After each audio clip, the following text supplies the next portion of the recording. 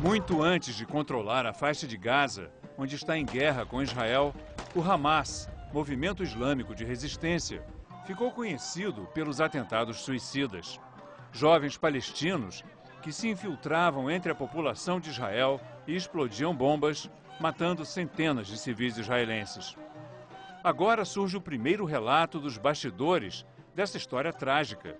O livro Filho do Hamas, que acaba de ser lançado no Brasil, é a história do jovem palestino Mosab Hassan Yousef, filho de um dos fundadores do Hamas, que se desiludiu com a violência da organização e se tornou espião, ajudando Israel a prender um grande número de terroristas. Mosab vive hoje nos Estados Unidos, para onde veio depois de 10 anos, ajudando Israel a combater a organização que o próprio pai, o Sheikh Hassan Youssef, ajudou a criar. Convertido ao cristianismo, ele acredita que sua mensagem, o amor ao inimigo, é a única forma de superar a violência no Oriente Médio. Ameaçado de morte pelo Hamas, deserdado pelo pai, Mosab anda sem seguranças, mas não dá endereço ao telefone. A equipe do Milênio gravou a entrevista com ele no estúdio da Globo em Nova York. So let's start, Mosab, by talking about your youth. When you grew up in the Palestinian occupied territories, how was it to live under the Israeli occupation? For a child, this is one of the worst environments to grow up. And I was witnessing lots of killing, lots of death. I was living next to a cemetery, and all the dead bodies would come there. People were killed and shot by the Israelis.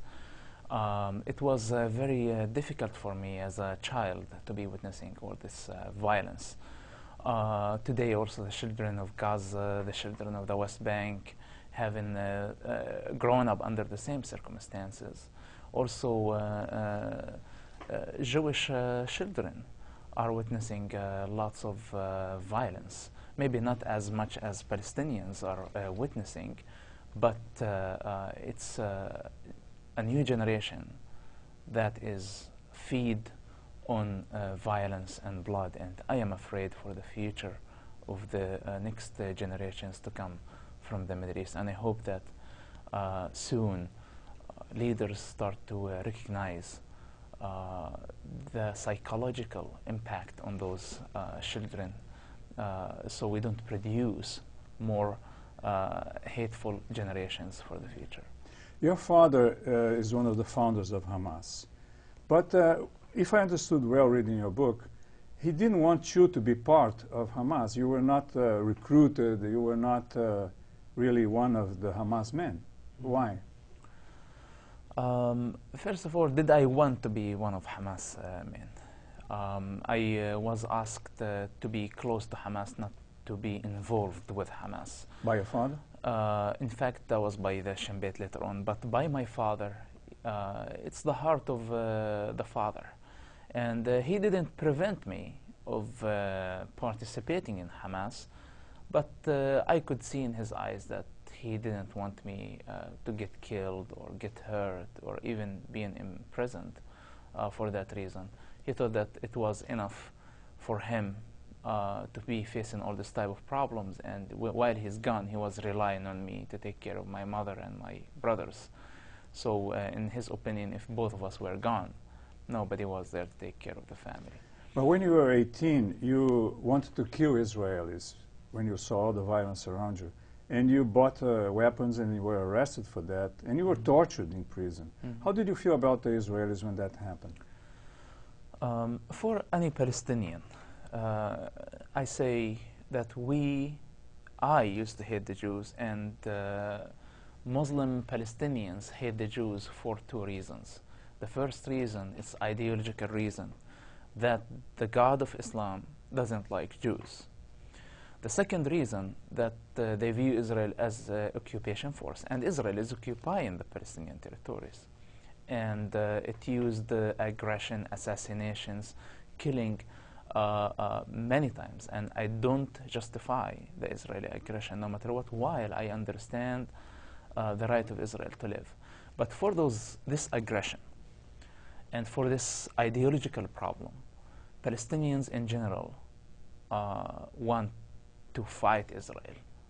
So some of them think this is how we defend ourselves. Some of them want to take revenge from Israel for the hate that was produced because of this environment. I was one of those victims, and I thought the way to gain our freedom would be by killing Jews. So I wanted to kill Jews. Later on, as you said, I was tortured. I never killed a Jew. I never used the weapons. They didn't work, and I was arrested before they were used, and I was tortured in prison under the Israeli authority. And then the Shin Bet, the security organization in Israel, invited you, asked you, what happened? They wanted you to be an informer, and you wanted to use that to infiltrate them so you could kill them. Is that what you were thinking at the time? Yes. At that time, after I was tortured, in fact, while I was under the torture, the Israeli Shin Bet, Israeli intelligence, asked me to work for them. I was asking, are those guys idiots, or what's their problem? They're torturing me, they're arresting my father, they're killing my people, and they're asking me now to work for them. I thought that would be a great opportunity at that time to infiltrate the Shin Bet and fool them and kill them from inside. So I was 18 years old, I was full of hate. I had enough reasons to hate them, in fact.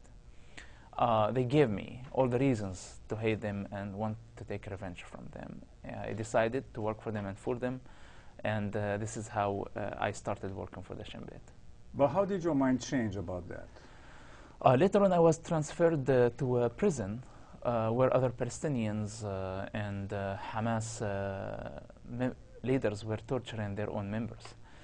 And I was shocked. I understood the Israeli torture against Palestinians and persecution.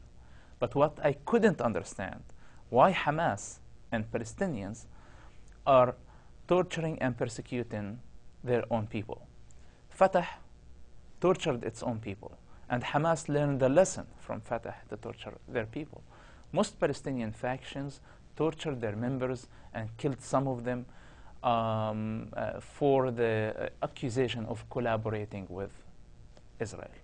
Now, I started to question, what's the difference between the Israeli torture and the Palestinian torture? Why do I hate Israel because it tortured me, and I don't hate Palestinians because they torture my friends? And they could even torture me. So I had to be somehow honest and think as a human being, not as a Palestinian and as Israelis. And I saw ugly side of Palestinians as I saw ugly side of the Israelis. And to me, torture was torture, and that opened the door for the journey of questioning that took several years after that.